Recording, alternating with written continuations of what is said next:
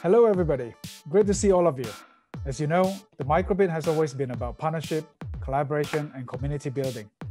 It has always been popular for its use in education, first step into physical computing, particularly by using the technology to unlock children's creative potential, to shape their world and enhance their life chances in the 21st century. We've worked very closely with our community like you to make it even easier to get the most out of the device, both inside and outside the classroom. Getting hands-on and experimenting with the Microbit is always fun, accessible, and we also make it as affordable as possible.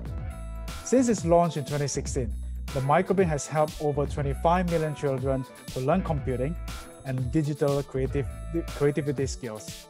And we are extremely pleased to make our contribution to extending the reach of the Microbit and get in the hands of every child.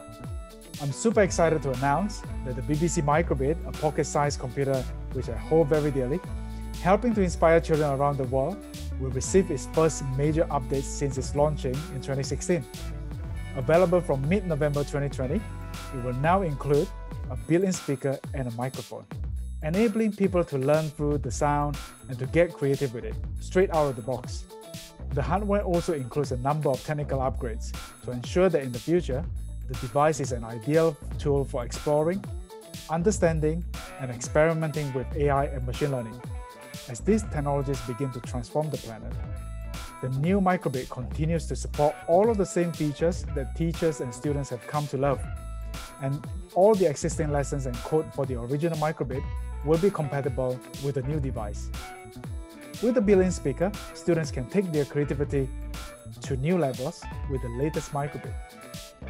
Compose music, give projects a voice and personality, or build an orchestra of interactive, motion-sensitive instruments.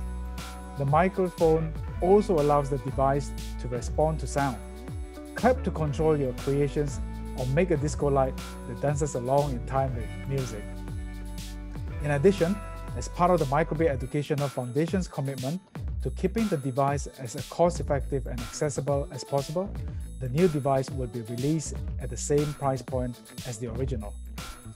So what are you waiting for?